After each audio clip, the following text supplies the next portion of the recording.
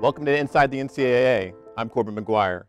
The 2022 NCAA Convention is coming up January 19th through the 22nd in Indianapolis, and it's going to be a busy one with an association-wide vote on Thursday on a new constitution, in addition to business being conducted in all three divisions throughout the week. I'm pleased to be joined by NCAA Vice President of Division II, Terri Steeb Gronau, to talk through all things Division II that week. Terri, thanks for joining us, and just how are you feeling going into this convention? Yeah, well, Corbin, great to be with you. So I think, I'm excited to be able to gather in person with the Division II membership this year. We'll certainly do it in a safe way with everything that's going on. But I think our D2 membership appreciates the relationships that they build with each other. So this is a great opportunity for them to interact with each other, and also to see some people that, one, we haven't seen in a while, and others that we really don't get to see every year. This also is a good opportunity to sort of celebrate the division, its accomplishments from the past year, obviously get some business for the division completed, but also to celebrate a full year of championships for our student athletes, but then also to talk about what's to come in 2022. Well, obviously the big ticket item that week will be the association-wide vote on the new constitution, but as you mentioned, there's a lot of business to be done, and at the divisional level as well. Division II specifically has 9 proposals they're going to vote on at their Saturday business session. Just what are some of the highlights of those proposals, the biggest impacts? Can you kind of bullet down to some of the most notable, if you will? Yeah, so as you mentioned, I think this year's convention is going to be a little bit different than previous conventions with what's happening on Thursday. So the D2 membership will take part in that association-wide vote on the new constitution. There will also be a D2 specific session Thursday afternoon for the division to conduct a vote on one proposal related to that new constitution that's division specific. But as you mentioned, the division will have its traditional D2 business session on Saturday. There are 9 proposals, so there were 6 that were sponsored by the President's Council and 3 sponsored by the membership. I think a couple of highlights on those from the President's Council, I'll note 2.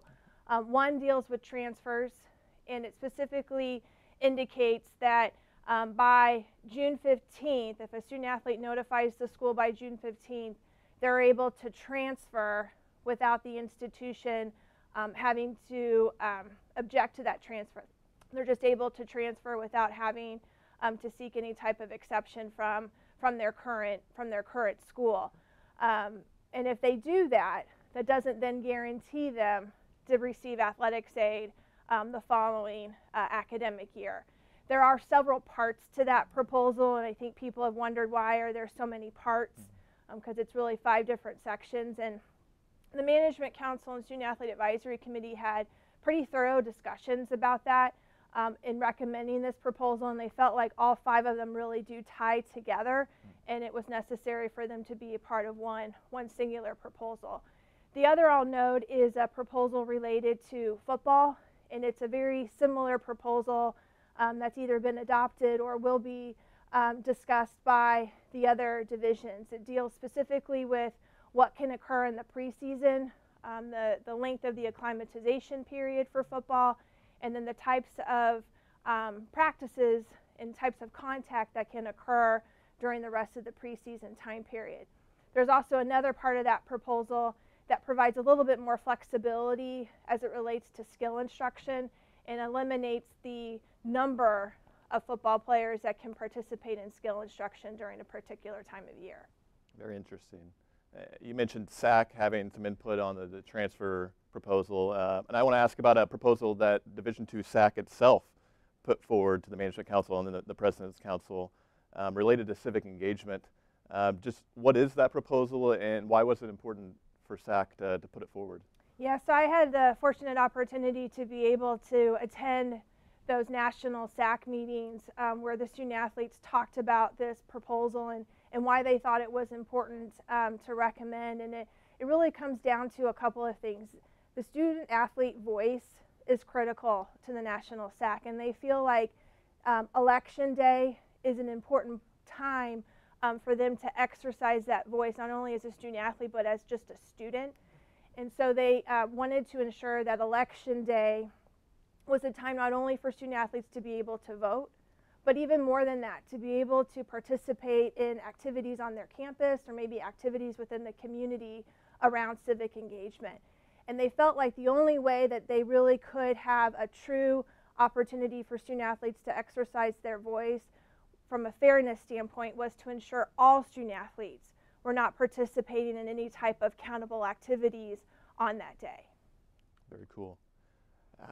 Aside from the business happening Saturday and Thursday, just what else is happening in Division II that week of convention? What else would you like the membership to know about that week? Yeah, so obviously lots of governance and membership meetings that need to occur, but it's also a time, what I mentioned, is to celebrate the accomplishments of the division. So during the Saturday business session, we'll be able to award the Division II Award of Excellence. So we'll be able to recognize 3 schools or conferences for what they did in 2021 as it relates to either student athlete leadership, student athlete impact, impact in their community.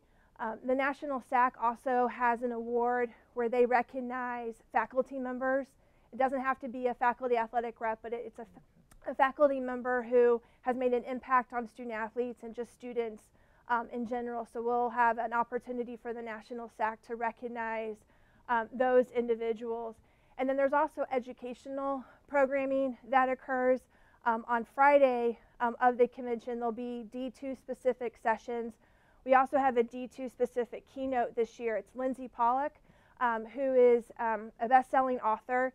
She talks about the generational differences that occur in the workforce and how those strengths and differences of those generations, how they can function together for success. So we're looking forward to that keynote. And then there'll also be some educational programming that'll happen after the convention in a virtual format. So those that are unable to be there in January in a couple of weeks could take part in some of that virtual education. Well, a lot going on. Terri, thank you so much for joining us and giving us a preview of what Division II has to offer and what will come during convention week. Really appreciate the time. Yep, thanks, Corbin. Of course. That's it for this Inside the NCAA. Until next time.